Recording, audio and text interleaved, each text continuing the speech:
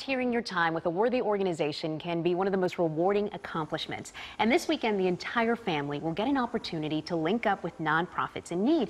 I'm joined now by Megan Delaney and Kayla Kelly from Volunteer Now to tell us about a volunteer fair that's happening this weekend. So talk to us a little bit about Volley in the Park and how it serves the community. Sure. So thanks for having us. So Volley in the Park is our 6th annual volunteer festival.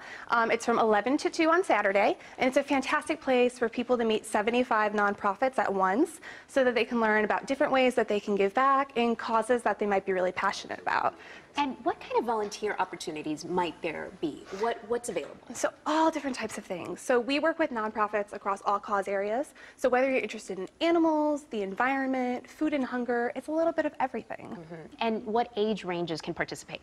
So our festival is free, it's family friendly, so anybody can attend. Most of our agency partners work with a lot of varieties of ages, and they're family friendly too, but each agency partner will have specifics for what those are for each volunteer need. And something that's kind of great about this festival happening at Klyde Warren Park is that you can go out there, you can have a great time while also helping a good cause. So talk to us about some of the activities that are going to be happening. Yeah, we can show you a little bit of what we have here. Now, this is a flower crown, and this is going to be, the materials are going to be provided by EarthX. And this is made from real flowers. So every crown that is made, a tree is planted. So it goes to a good cause. And then we have these really fun bracelets here. You probably remember making these bracelets when you were a child. But these have a really great purpose behind them. The Dallas Children's Advocacy Center is actually going to be providing the materials for these. And these go to helping kids, a lot of children who have been in very difficult situations, children who have, suffered from mental, physical, and even emotional abuse.